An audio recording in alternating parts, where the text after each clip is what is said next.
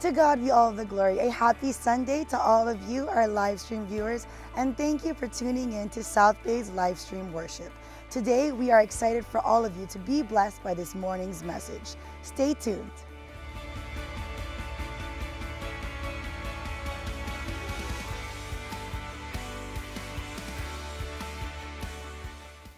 My message is going to be found here in the book of Acts 2:42. The book of Acts chapter 2 verse 42. And I will be reading in the ESV of the Bible, or the English Standard Version of the Bible. Lately, this is the version that I have been using instead of the NIV. And here it says, they devoted themselves to the apostles' teaching and the fellowship, to the breaking of bread and prayers. They devoted. Those of you who are taking down notes, you may want to highlight that word devoted, because that is where our study this time is going to revolve. They devoted themselves. This message is entitled simply Devotion. Devotion. So it's hard to forget. So if someone would ask you what was the message of the bishop today, just say devotion. And this verse speaks about one of the principal parts of the Christian life, composed of devotion to the teachings of the apostles, to fellowship, to the breaking of bread or the Lord's communion, and prayer. And personally, I believe so much in this particular chapter or particular verse. That's the reason why I have the concept designed on our ceiling. You see, our ceiling represents the four principal parts of the church life. Millennials, that's not pizza. That is Acts 2:42. Okay? So stop craning your necks. I don't want to be blamed for your stiff neck. But that's what I believe in, because that's what the Bible teaches. They devoted themselves to the apostles' teaching, to fellowship, to the breaking of bread and prayers. First of all, the Christian life is actually a fusion. It's a fusion. It's a combination of God's grace and our personal devotion. When we combine the grace of God with our devotion, we create a powerful spiritual synergy, force. The grace of God and our own devotion. You see, it is the grace of God that actually sustains us, keeps us, and makes us stand. That is what we always attribute our success and our longevity and our invincibility as a church. We are invincible from the wiles and schemes of the enemy, not because of our own power, but because ultimately of God's grace. The grace of God. This is what our church has been enjoying since the day this church was built 30 years ago. We breathe and we live and serve the grace of God. Apart from the grace of God, there is no Christianity. Because the Bible says that we got saved by grace. And the reason we are in this wonderful process of transformation, again, it's because of the grace of God. There's no time, there's no scenario in our Christian life wherein we could be able to survive, much less thrive, separate from grace. Grace, grace, grace, grace. That is what we need to live by. The grace of God. And thanks be to God, He has made His grace so abundant to us. He's never lacking in grace. He is never ever deficient in grace. His grace is always available to you and me. The book of Romans 5 in verse 2 tells us that it is the grace of God that makes us stand. Look at there. Through him we have obtained access by faith into this grace in which we stand. What makes you stand? What makes us serve the Lord? What makes us overcome the wiles of the enemy and the attacks of the enemy? The answer, the grace of God. What saved us from our sins? The grace of God. What puts us in that process of transformation, becoming more and more like Jesus? The answer, it's the grace of God. But listen to this. The grace of God could also be rejected. Yes, the grace of God is relentless. It's not going to give up on you easily. It's not going to walk away from you easily. The grace of God will always be there for you if you will seek it. But you can also reject it. The prodigal son is our example of a man who once rejected the grace of God. He was already living under the blanket authority and care of his father. He was in his house until his heart became full of pride. He became proud. So this son of his father left. He rejected the grace of God, and he lived his life in recklessness and wantonness.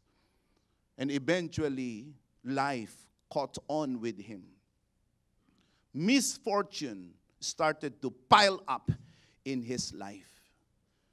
His life became so miserable, he found himself actually eating with the pigs. That's how low this man went. He found himself simply eating with pigs. But eventually, in that very pathetic condition, the man saw the grace of God. God picked him up. And God started him in the way of restoration. And eventually, he reached his father's house and he was restored. The father proclaimed, "My son who was dead is now alive. My son who was lost is now found. Let's have a party. Bring in the fattened calf." And then replace his soiled robes with new ones. Give him my signet ring. That's what grace does to a person. But then again, grace can be received, yes, but it can also be rejected. The grace of God can be spurned and rejected like a lover. It can be dismissed as a nuisance, abused and exploited as an innocent child. You can treat God's grace with contempt like it is a criminal. And this is what's happening in our generation today. So many people today are living their lives empty, bankrupt, lost. The reason is because they keep on rejecting the very blessing that God has given and is giving to them. If ever there is something that will make us whole, if ever there is something that will make us complete, if ever there is something that will make us truly saved and redeemed, it's the grace of God. Stop rejecting the grace of God. Stop rejecting the grace of God. Stop treating it like trash. As far as God is concerned, it is the grace that will enable us Not just to live, but to enjoy living. In God's grace, you can find meaning, purpose, and salvation. To reject the grace of God is to embrace death. To reject the grace of God is to embrace unnecessary suffering. But when you receive the grace of God, even though you're suffering, then you will see God's strengthening and God's enabling. That is why the Bible tells us in the book of 2 Corinthians chapter 6 in verse 1, as God's fellow workers, do not receive the grace of God in vain. Do not receive the grace of God in vain. Do not treat it contemptuously. Especially for those of us who have been serving Christ Jesus in this church for the past 30 years. Please do not grow too familiar and too comfy with grace that you start to dismiss it, that you start to neglect it and to reject it.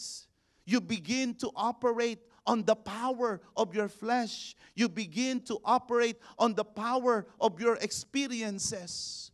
Instead of relying on the grace of God, instead of depending on the grace of God, instead of tapping into the grace of God, you are beginning to tap into your own puny, limited power. You are in for a big shock. Because eventually you will realize that you do not have enough power, enough strength for you to carry on the Christian faith. The Christian faith is a target of the enemy. If ever there is something that hell is always seeking to ruin and to destroy and to demolish, it's none other than our faith. And only those who are living by faith, hallelujah, only those who are standing upon the grace of God can be able to overcome. Do not treat God's grace in vain.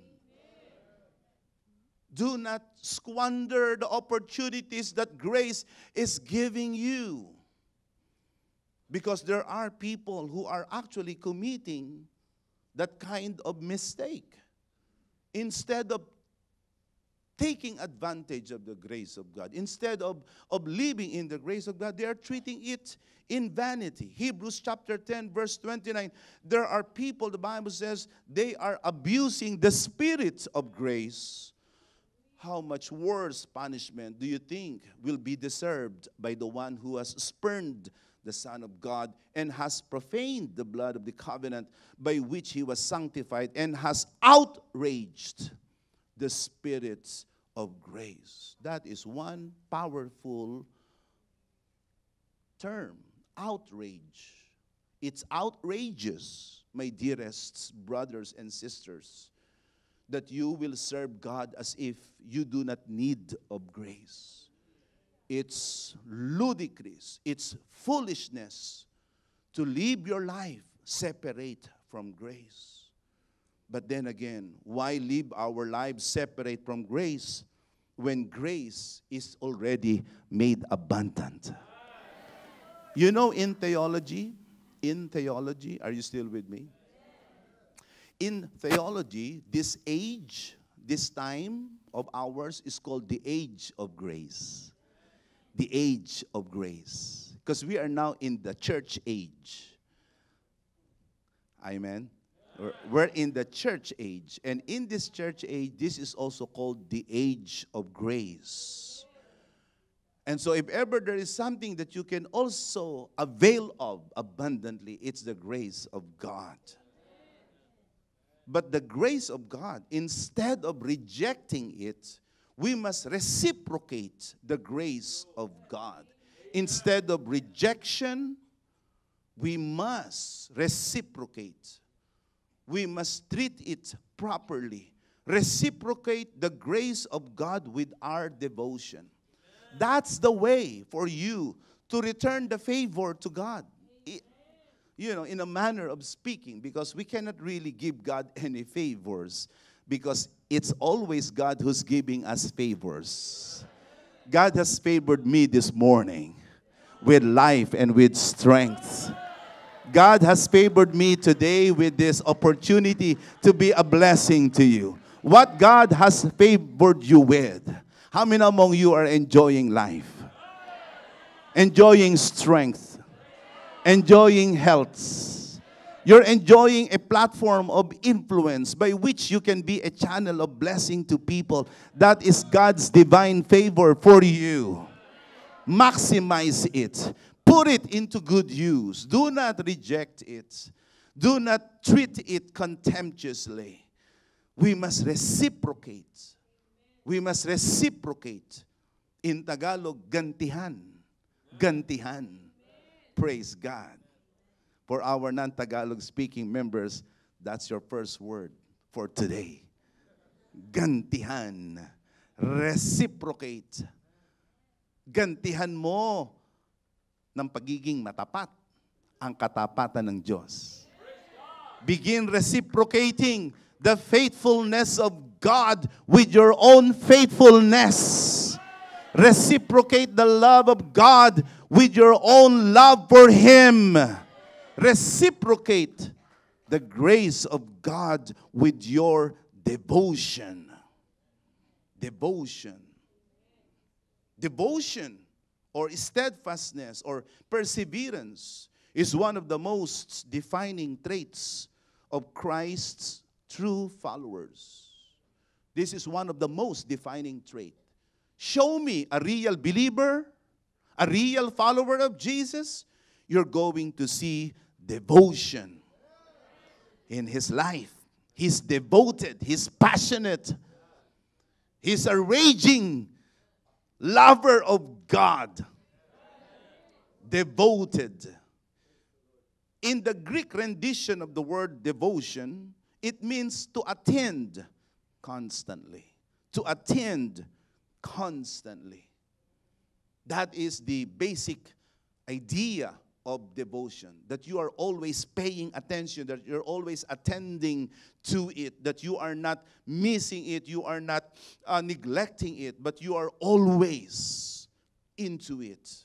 The idea also is to continue to do something with intense effort despite difficulties. Praise God. That's what devotion is. It means to continue doing something with passion, with intensity, with focus, with resolute determination, despite hardships and despite obstacles and difficulties. The first church of Jesus Christ where we came from was a devoted community. A devoted community of believers. We are not meant to be just Christians. We are meant to be devoted Christians. How many here are followers of Jesus Christ? Can I hear a long, loud praise from the followers of Jesus? Praise God. Amen. Followers of Jesus, make your voice heard. Put your hands together for Him who has saved us from our sins. Come on, show your love to God by your praises. Followers of Jesus, reciprocate His love with worship. Devoted. We are devotees. We're passionate. We're zealous. We're committed. We're on fire. We are head over heels for Jesus. Praise God. We're not laid back. We're not laid back like, we're not wishy-washy. We're not tentative. We're not, I don't know. Are you a follower of Jesus? I guess so. Perhaps. On a good day. You know, when the stakes are low, You know, when the demand isn't that too daunting and challenging, maybe I am a Christian. Maybe I'm a follower of Jesus. When the bar is set low, yeah, maybe I'm a Christian. But it's one thing to be a Christian, and it's another thing to be a devoted Christian. There's no safety in being a backslidden Christian. There's no safety in practicing our faith in a lukewarm manner. The Bible has a pretty graphic description of a faith who is not devoted. The Bible calls a Christian who is not devoted as a spit. Spit. Sa Tagalog, dura. You don't want to live your life like a spit. You want to live your life as someone who is a firebrand. Amen. You need to have your heart passionate. Even in this worship. Even in this worship. I want to minister to you in the power of the Holy Spirit. For 30 years, I have been preaching in this church, and it was never my intention to be liked. It's always been my intention to be faithful to the Word of God. Be passionate. When you praise the name of the Lord, do not be inhibited. Do not be inhibited. Do not be withdrawn. Or like stoic, like, I don't get it. You should be able to get it. Because it's a no-brainer. You're wired to praise the name of the Lord. You're made in the image and likeness of God. You have been born again. You have the Spirit of God in you. You have the heart of God in you. You have the mind of God in you. You have been indoctrinated, taught, educated in the ways of the apostle. Don't tell me you don't get it. Because a true believer of Jesus gets it. Say to the one next to you, I get it. Praise God. Be devoted. No scratching of head like, I don't get it. You ought to get it. You should be passionate. You should be devoted. You should continue in God's church, serving God's church with intense efforts. Why shortchange yourself? Why deprive yourself of the blessings of servitude and servanthood? You know, for God, the one He honors are the one who serves Him. The one He honors, the one He promotes, the one He elevates, He lifts up, is the one who serves Him. Turn your Bibles to the book of John 12:26. Go ahead. John 12:26 of John. If anyone serves me, he must follow me. And where I am, there will my servant be also.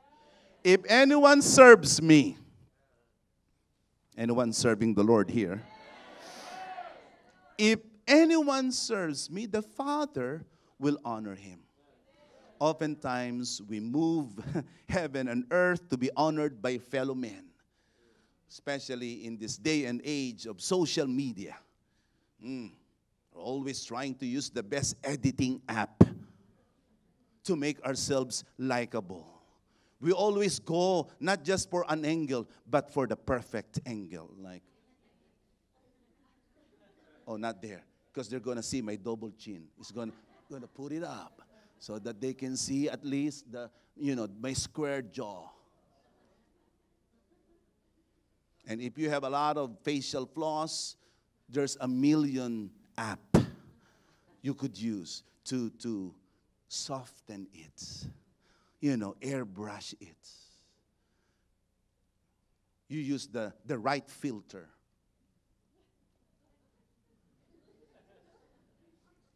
And then what you do is you search the wide world, the, the World Wide Web for the best saying, for the best, post that will go, saying that will go to your posts. Too blessed to be stressed. So you post it, and then you check it up after one whole day. Only 3 likes. First, it's you who like it. Number 2, you log into your another account. So that's second like. The third liker are the telemarketers.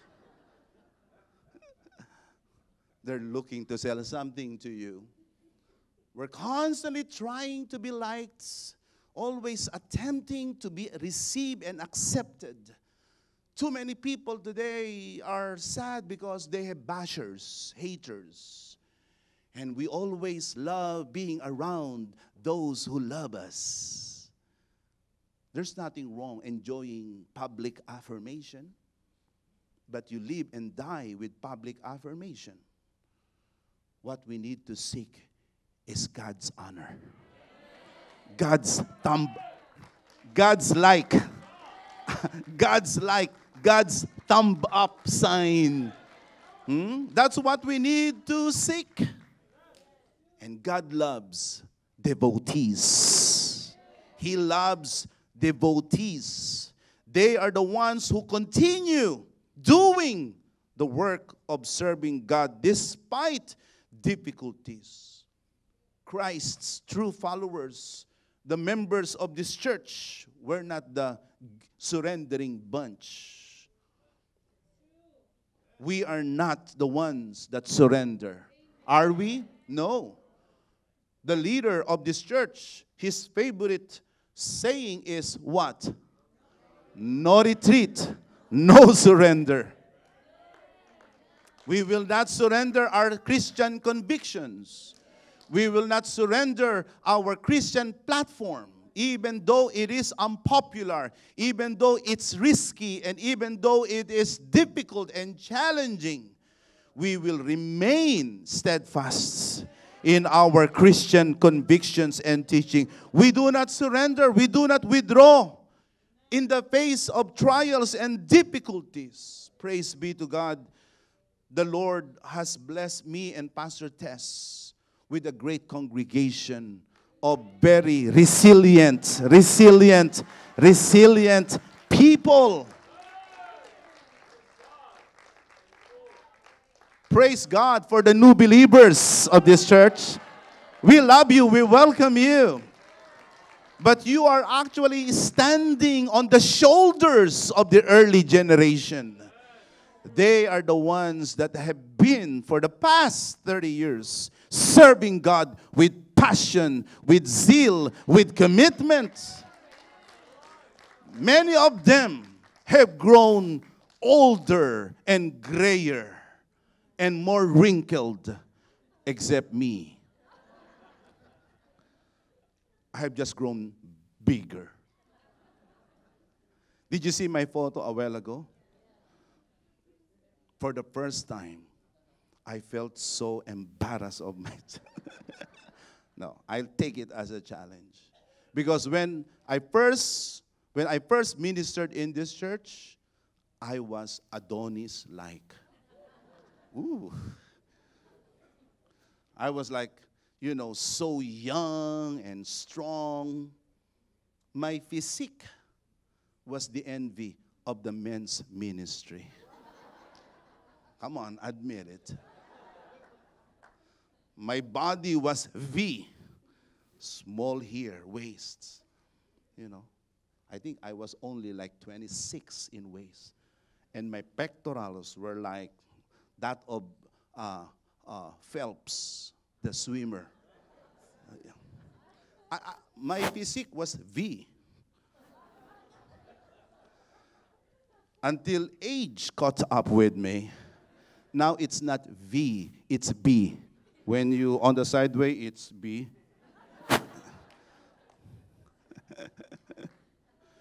I used to have a thick mane, thicker than the Amazon forests. Now it is as bald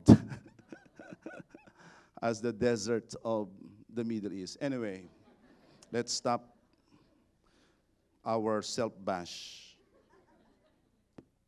But praise God, this church is very persevering.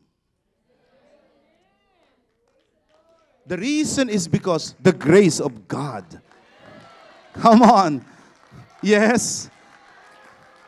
Can you express louder your agreement with me? The grace of God. This is the reason that when you were sick, you are still healthy today. It's the grace of God. You were impoverished, but here you are right now. You are well provided. The grace of God. You got lost, but you were able to return. The grace of God. You were down and almost out, but here you are right now, still fighting the good fight of faith. The grace of God. And we have been reciprocating the grace of God with our devotion. Devotion. You need to treat the grace of God properly. Reciprocate the grace of God with devotion, with perseverance. That's how we overcome the enemy. That's how we overcome those circumstances, predicaments in our lives that are opposed to us and detrimental to us. Revelation chapter 12, verse 11, they overcame him, referring to Satan. They overcame him, they conquered him by the blood of the Lamb. Praise God. By the word of their testimony. And they did not love their lives so much as to shrink from death. I'm actually quoting from the top of my head about in the NIV. But it says, they loved not their lives even unto death. Revelation 14:12. God's people are patient. We're patient. This patience is divine. It's God-given. It's God-originated. Here is a call for the endurance of the saints, those who keep the commandments of God and their faith in Jesus. You see, longevity in the faith requires devotion. You're not going to last in the faith if you're not devoted. Your days are numbered. You will not last long in the Christian faith unless you are devoted. Because longevity in the faith demands devotion. One must be ready and prepared to stay strong from the beginning till the end. You're not going to start strong and then quit halfway in the race. And you're not going to start late. You need to start right. Praise God, we have a good start in Christ Jesus. He's the author of our faith. He is the Alpha of our faith. He's the beginning of our faith. Start strong, start right. And you will end also and finish the race right. Just like Apostle Paul did. He kept the faith. He fought the good fight. And he finished the race. We need to be more devoted as we ready ourselves for the next years of our faith, if the Lord will continue to tarry. How many among you see yourself still, you're going to serve the Lord in the next years until Christ comes? You're not going anywhere? You're not going anywhere? Tell the one next to you, I'm not going anywhere. Say it again, I'm not going to quit. I'm going to persevere. Amen. Let me say this in Tagalog. This is what we always say amongst ourselves from the Philippines. I'm going to say this in Tagalog, then I'm going to say this in English, and if you're really lucky today, I'm going to say it in French. If you're lucky, this is what we say in Tagalog. tatanda kaming maglilingkod sa Diyos. Di bali tumanda. Di bali tumanda. I don't care if we get old, but we will still serve the Lord. We're gonna grow old. We're gonna die serving the Lord. And more so, we're gonna see Christ Jesus return for us. We will stay devoted. We will stay committed. We will continue doing what God has entrusted to us with His God-given passion and energy. But it is not mere devotion, but devotion to what's right and truly from God. It's not enough that you are zealous, that you're committed. You have to be committed to the things that are right, to the things that are good, and to the things that are of God. Because without commitment to what is right, without commitment to the things of God, then yours is a dangerous zeal. That's fanaticism. And it is the fanatics that are destroying our generation. It's devotion that God is looking for. It's not obsession. Obsession is irrational. Obsession is unhealthy. Obsession doesn't work. It's going to ruin you. It's going to destroy you. God is not asking us to stalk Him. He's asking us to follow Him. How many here are disciples of the Lord? We're not stalkers. Are we? We're not stalking. So if you see someone attending church every week, don't say, he's a stalker. No, he's just a lover of God. Obsession is unhealthy, it's irrational, it is dysfunctional. But devotion, that is one that is approved of God. Amen, amen. They devoted themselves to the teachings of the apostles. That's the first object of our devotion, apostles' doctrines. And so the Christian faith is not merely about affections, emotions, and feelings. The Christian faith is very cerebral, very logical, very reasonable.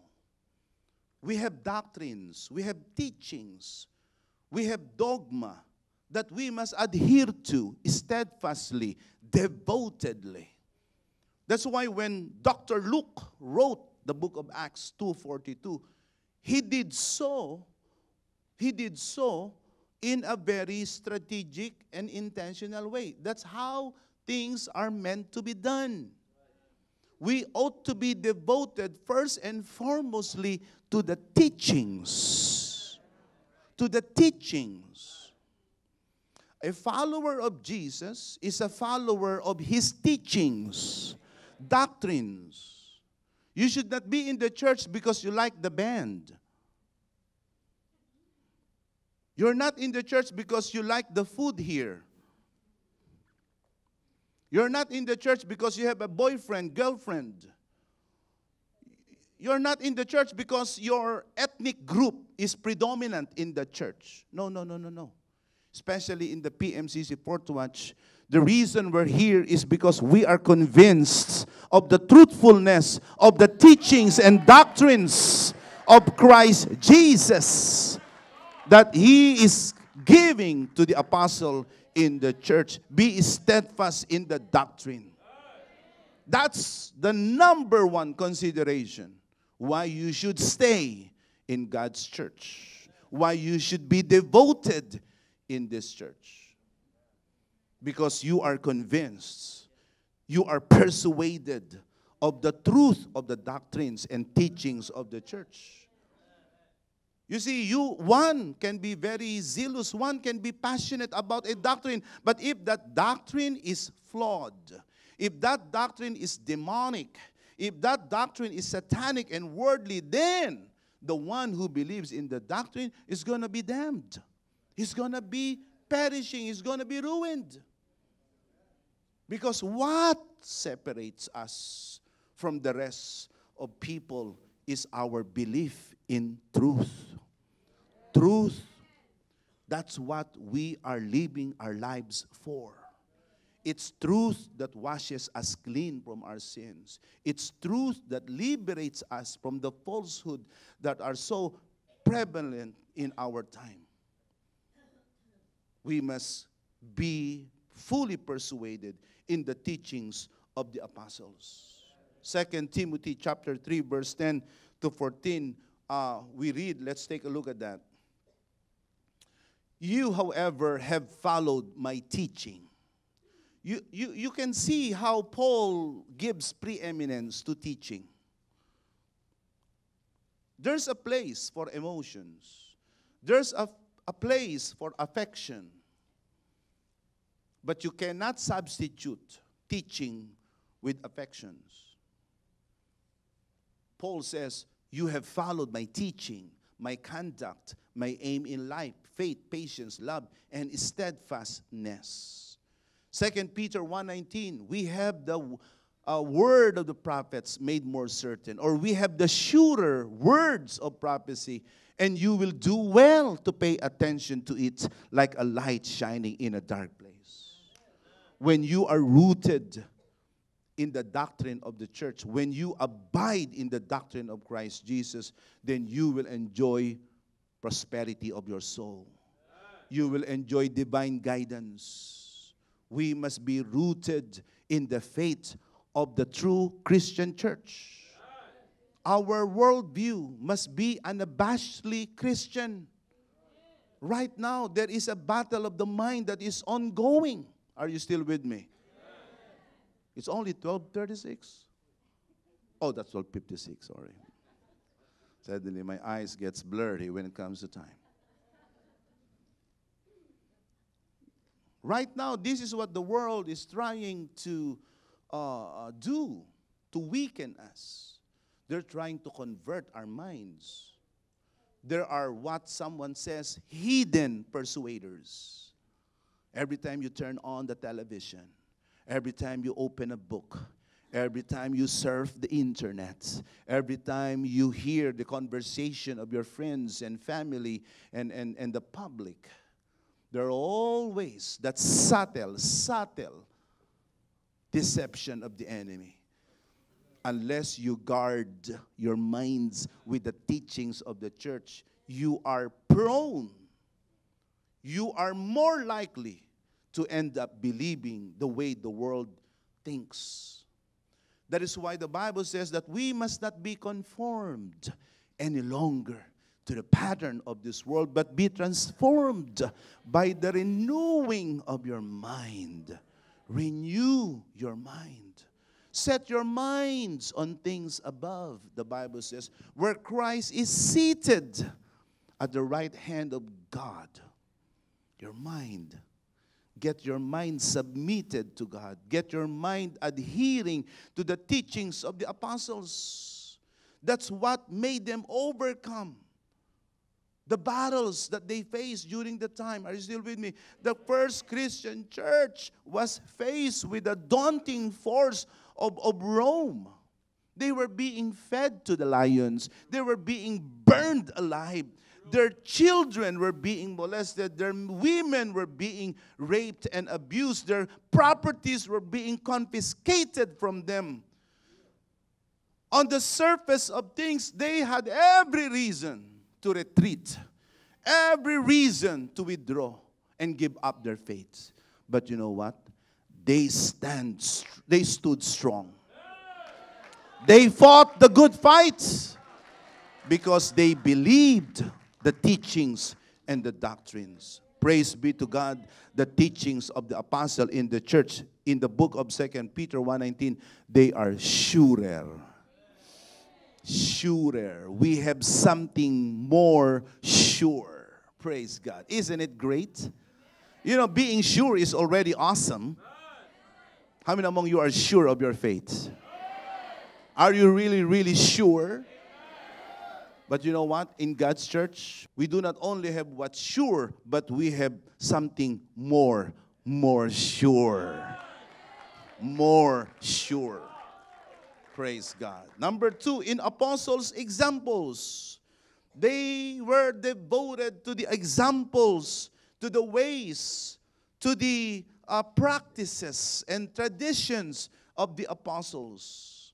1 Corinthians 11:1, Paul says that we must be imitators of me as I am of Christ. Be imitators of me. We follow Christ Jesus, make no mistake about that. But we also follow the example of God's leaders in the church. Amen. And praise be to God, in this church, we have a living apostle. Many think that apostles, all apostles are dead. But you know what? There were apostles who are already dead, but there are still living apostles. We must follow his example. We must imitate his ways. We must adopt his practices, especially those that pertain to faith. For instance, a while ago, we heard the testimony of Elder Eisen and Elder Barbara. And for the past weeks, you have been hearing the testimonies of the faithful of this church and the other leaders of the church. You can interview them. And you will find, when you interview them, a common thread. And that is their obedience and submission to the leadership of the apostle in the church. The leaders in the church are God's channel of blessings. You welcome them. It's tantamount to welcoming Jesus. You embrace them. It's like embracing Jesus. You listen to them. It's like listening to Jesus. You partner with them. It's like partnering with Jesus. But rejecting them is also tantamount to rejecting Jesus. You disobey them. It's like disobeying Jesus. That's what the Bible says. Anyone who hears you, hears me. And anyone who hears me, hears the one who sent me. We need to follow the ways of the apostle in the church. The apostle is a devoted follower of Jesus. For the new believers in the church, hopefully, this camp in Shuttle, you'll be able to see the apostle in person. Praise God. Get blessed by him. Share in his anointing.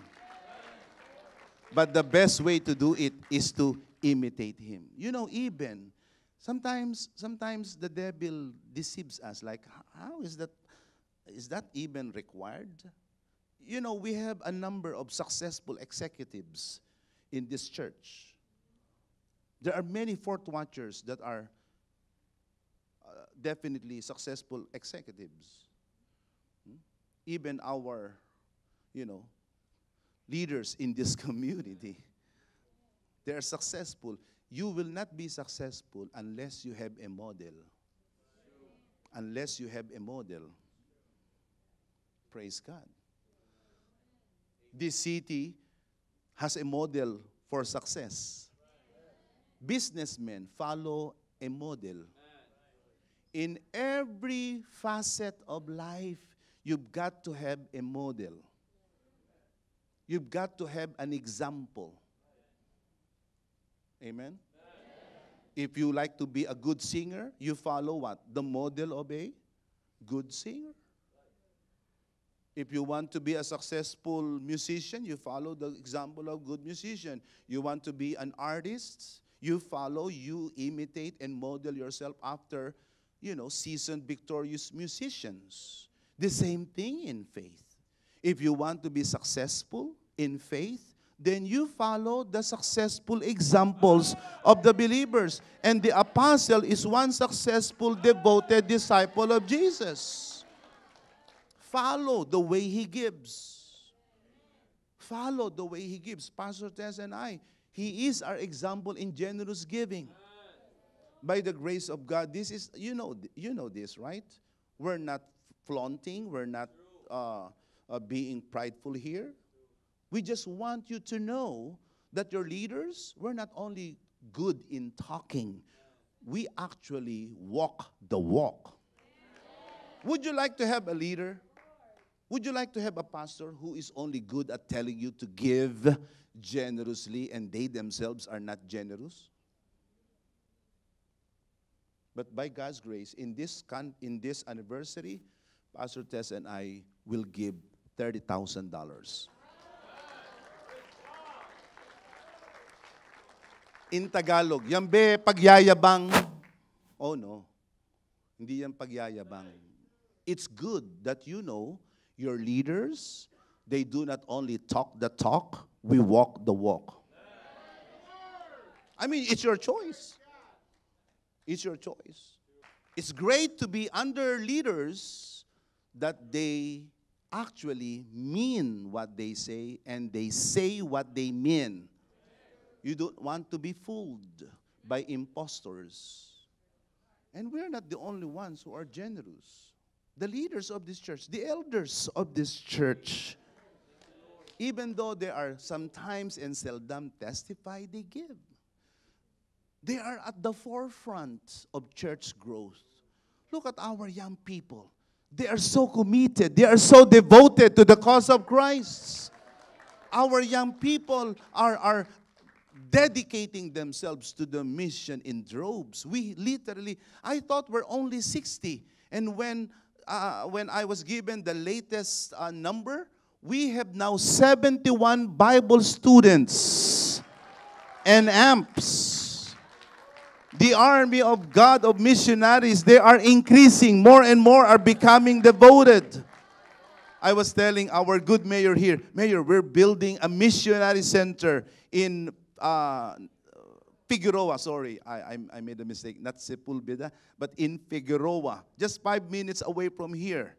A missionary center, 3-story building that will house our growing number of missionaries. Our missionaries are coming from all over the continental United States and abroad. They're coming here to be trained. You will not be a missionary unless you are a devotee. You will not give unless you are a devotee. You will not bring guests on Sunday unless you are a devotee. But I believe you are one. You are a devotee. You are devoted. So you will give much for the glory of God. You will bring people for salvation. And you will be a practitioner of the apostles' ways and example. And lastly, praise God. I just miss you. That's why I'm extending a little bit. I just miss you. Did you? The elders. The elders. Every one of them welcomed me at the lobby. Said, Bishop, welcome back. We miss you. Where's your chocolate? No, none of them said that. But I could see from the twinkling in their eyes, that's exactly what they were like. Bishop, we miss you. Don't worry, I got your chocolates with me. So, allow me to extend just a little bit. Amen. How to be devoted requires more than just feeling strongly about some things. There are specific paths to be devoted. There are specific ways to be devoted. I'm going to give you just 2. Number 1, consider Christ as your ultimate goal. Christ, praise God. He alone is our goal. He alone is our aim. It's not an object. It is not an agenda. It is not some kind of a locality in our bucket lists. We just want to have more and more and more of Jesus. Amen? Consider Christ as your ultimate goal. Hebrews 12:2 tells us this. Looking to Jesus. Say to the one next to you, look to Jesus. Look to Jesus, the founder and perfecter of our faith, who for the joy that was set before him endured the cross, despising the shame, and is seated at the right hand of the throne of God. Look unto Jesus. Look unto Jesus. We're missing the goal because we're looking somewhere else. We're being distracted because we're looking at something else. Get focused. Get focused. Don't be distracted. Look unto Jesus. Amen. Christ is our ultimate goal. Every season we spend here on earth serving God. Every year we spend serving God. Our goal is to become more and more and more and more and more like Jesus. Number 2, pursue Christ at all costs. Do not hold back. You see, to pursue Christ is very costly. It's going to require not just something from you, but all of you. All of us. Amen? God says, love the Lord your God with what? With all your?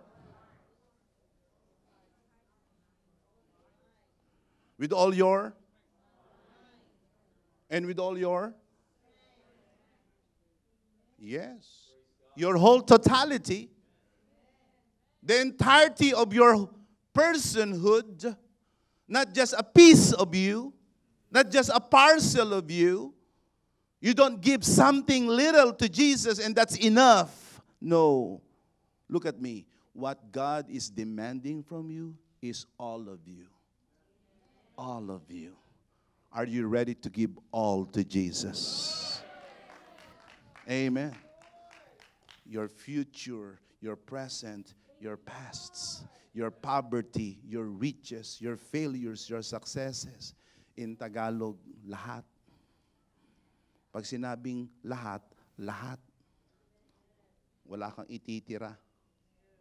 You're not gonna have a spare for yourself. Look at the pastors. Everything.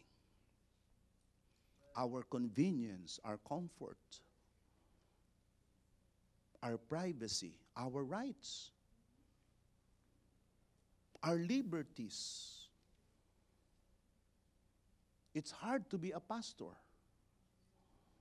It's hard to be a Christian. It's harder to be a pastor. That's why very few are becoming pastors. Because life is very challenging. But then again, that's how much we love Christ. That's how much we love the body of Christ, the church. Because when we learn to die for Jesus, that's the time the life of Jesus will be made abundant to us. Praise God. Pursue Christ at all costs. Philippians, this is the last verse I'm going to read. This is a wonderful verse to meditate. Philippians chapter 3, verses 8 and 10. Follow me along. Indeed, I count everything as loss because of the surpassing worth of knowing Christ Jesus, my Lord. For his sake, I have suffered the loss of all things. Count them as rubbish in order that I may gain Christ and be found in him, not having a righteousness of my own that comes from the law, but that which comes through faith in Christ, the righteousness from God that depends on faith, that I may know him and the power of his resurrection, and may share his sufferings, becoming like him in his death. Praise be to God. The Lord has brought us into this specific chapter of our rich history. 30 years. 30 years. This I say to everyone. Always keep Christ as our goal. Pursue Christ at all costs. If the Lord Jesus will continue to tarry, if he is not going to return next year, let this coming year be our great venture to become more and more like Jesus. To God be the glory.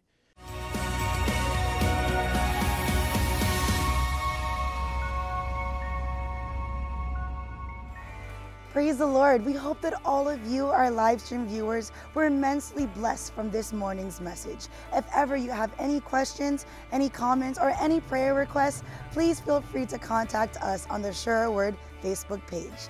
Until next time, God bless you.